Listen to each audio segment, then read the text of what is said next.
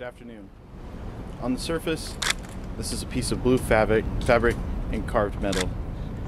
At its core, it is a symbol of our nation, a nation forged in war, of men and women who act heroically and give their all in the nation, for the nation and for each other.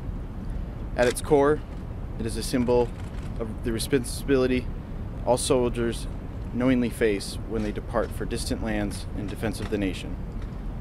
A responsibility that locks us all in bonds of brotherhood. The Medal of Honor is said to be the nation's highest award for valor by one individual. To me, it is much more. It is a representation of the responsibility we accept as warriors and members of a team. It is a testament to the trust we have in each other and our leaders. Because of these reasons, the medal cannot be an individual award.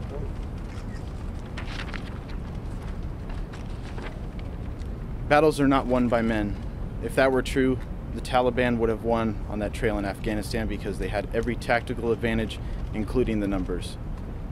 Battles are won by spirit, and spirit is present in the relationships built from the trust and sacrifice we share with one another in times of hardship, and by that definition cannot be possessed by one person.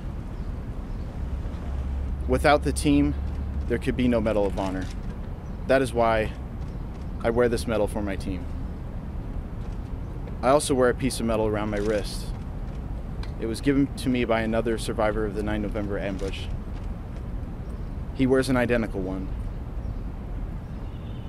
This is maybe even more precious than the metal symbol just placed around my neck.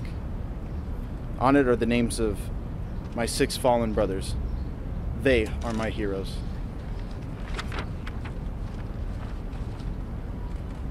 Though I am still uncomfortable with hearing my name and the word hero in the same sentence, I am now ready for the challenge of proudly wearing this blue piece of fabric and carved metal with the same reverence that I wear the bracelet, and I vow to live up to the responsibility of doing so. Thank you all for allowing me to share this day with you. God bless you, the United States Army, and God bless America.